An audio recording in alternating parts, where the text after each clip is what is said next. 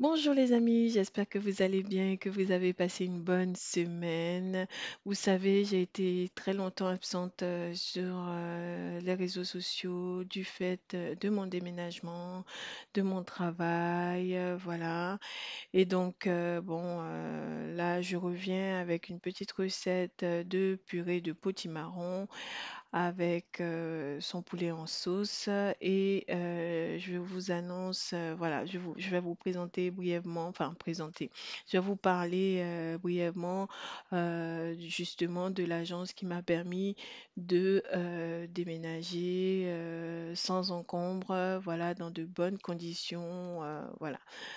Tout cela, je vous explique tout cela après le générique, voilà. Let's go! Je vous avoue, la reprise est difficile, mais bon, quand faut y aller, faut y aller. Allez, let's go!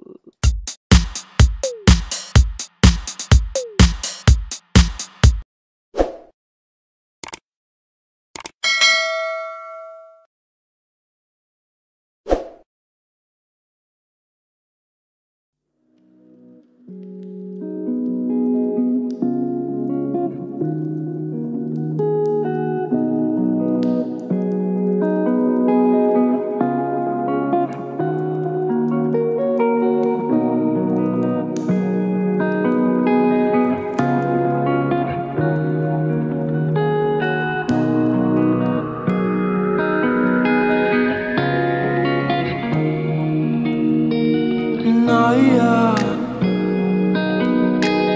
Naya, bonita, babe. Naya, Naya, Naya, Naya, bonita, babe. Naya,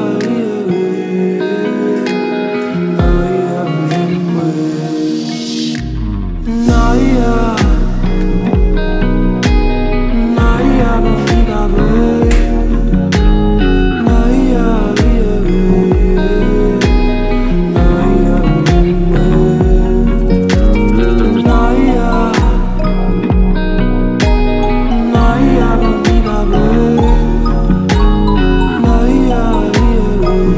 Il faut faire suer les échalotes tout juste.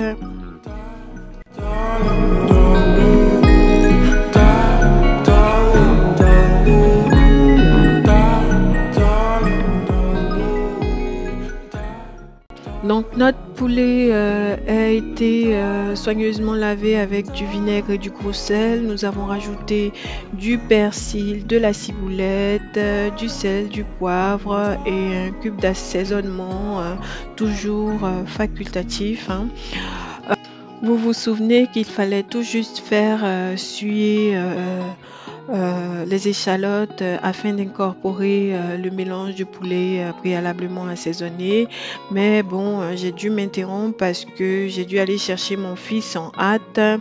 Mouvement de grève oblige. Et donc, du coup, voilà, j'ai brûlé un peu les échalotes.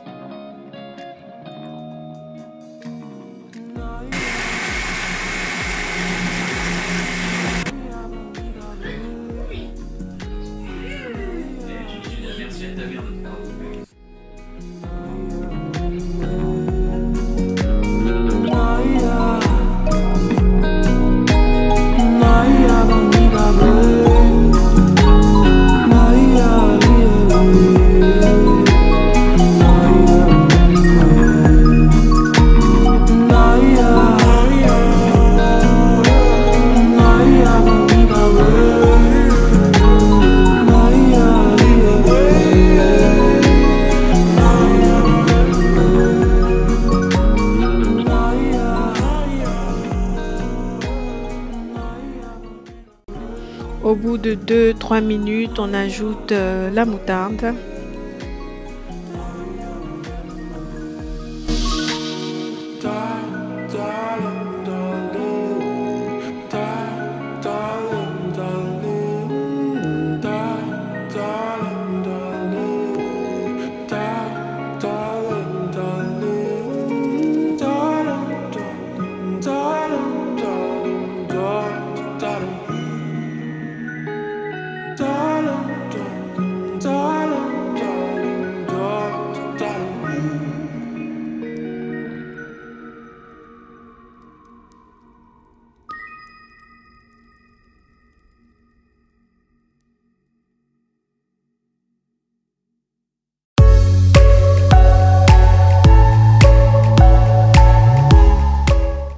On laisse cuire le tout pendant 20 minutes en première phase de cuisson à feu vif et en fin de phase de cuisson à feu doux.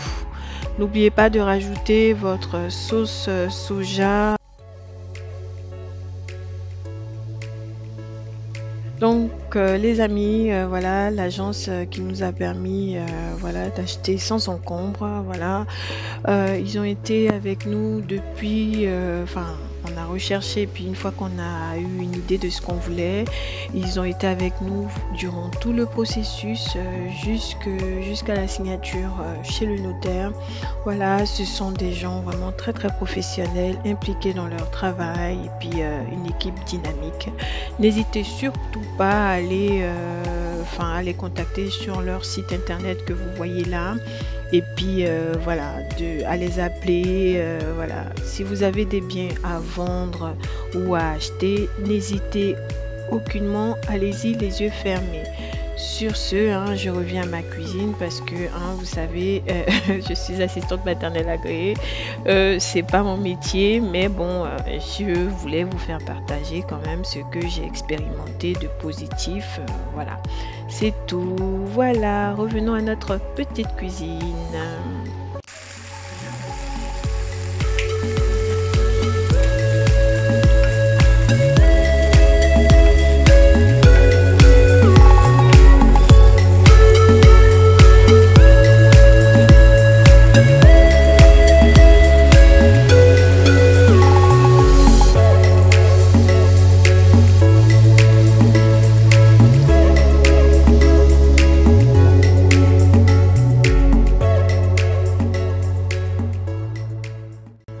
Au bout des 20 minutes, vous coupez le feu et vous rajoutez votre crème liquide.